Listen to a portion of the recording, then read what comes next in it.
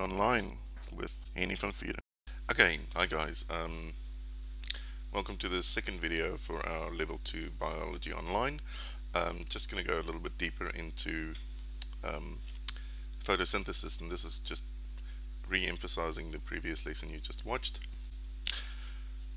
So this is the YouTube channel of the California Academy of Sciences, and they have a video up called Travel Deep Inside a Leaf, and basically goes deep into it, but there's no narration, so I don't claim copyright to this video or anything. It belongs to them, but there's no words to describe what's going on, so I would like to add that for you guys.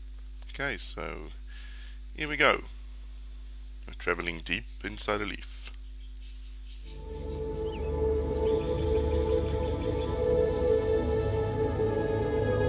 Here we are in the amazing redwood trees of North America, with amazing technology developed by the California Academy of Sciences. We will be traveling where no other has ever gone before. Yeah, that's my David Attenborough, not that great, is it? Anyways, so you can see we're getting closer and closer to the underside of the leaf. This is important to know, that it's the underside because you can see the stomata, okay? Remember, stomata are like spiracles and these are closed and those are open, like spiracles of insects, so they can open and close, and these two over there, they are called the guard cells. Now first thing, we're into the leaf. So I want you to please go and review the cross section of the leaf, because when you're coming from the underside, you come through the epidermis, you are going to enter the spongy mesothelium. So all these blobs that you see are actually cells, and within those cells you will have chloroplast, mitochondria, and a nucleus, and also the large vacuole.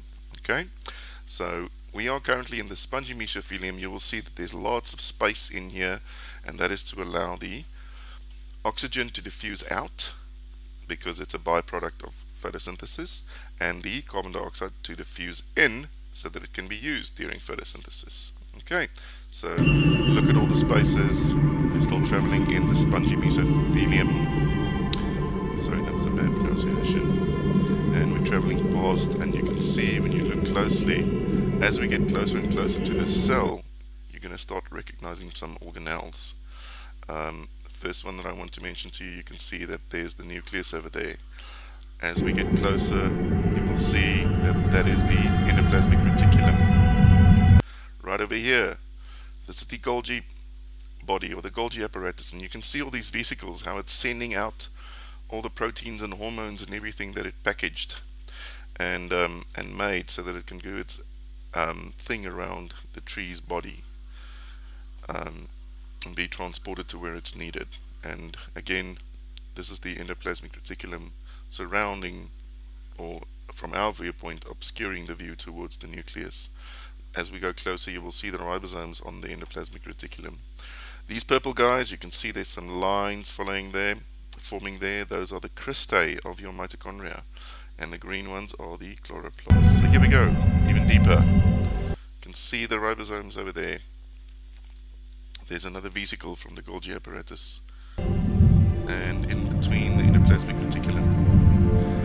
Now if you look carefully, you'll see like spider webs, and that is the cytosol, but you don't need to know this, but it's basically fibers that keeps the cells together.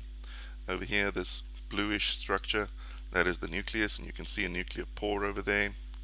You can see the mitochondria, you can see the line of a cristae, how it's actually increasing that surface area.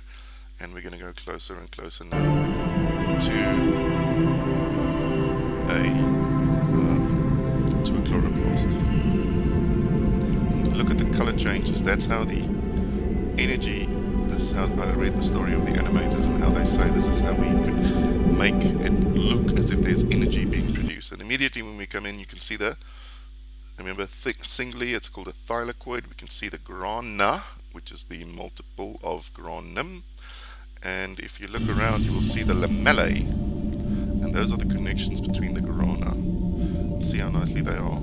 Okay, so as we go closer and closer to a surface of a thylakoid, you can see what they tried to do here was to show you the chlorophyll. And as the sun comes in, the chlorophyll, and this is only showing the light dependent reaction. Okay, it's not showing you the light independent reaction, because remember that happens in the stroma, and we're currently flying in the stroma. But it will happen in the stroma close to the membranes of the inner membrane. So here we are, and you can see it's going to look like little birds, but that's actually the ATP and the electrons being produced, and that's going towards the light independent. You can see, if you look carefully, you'll see there's 3 phosphates on them, making them triphosphate. Okay, and your chlorophyll and are helping to produce all these, basically all the energy that is going to become glucose. Okay, so all in all, I think it's quite a nice video. I'll put the link in there as well. But yeah, I think it gave us a nice idea of what it really looks like, well, potentially looks like, when you go deep into a plant cell. Alright, hope you enjoyed that, and if there's any questions, reach out to me on the social feed, or you can reach out to me in OneNote as well. Okay, have a great day guys, keep safe, and remember, don't get infected. If you do that, you will save lives.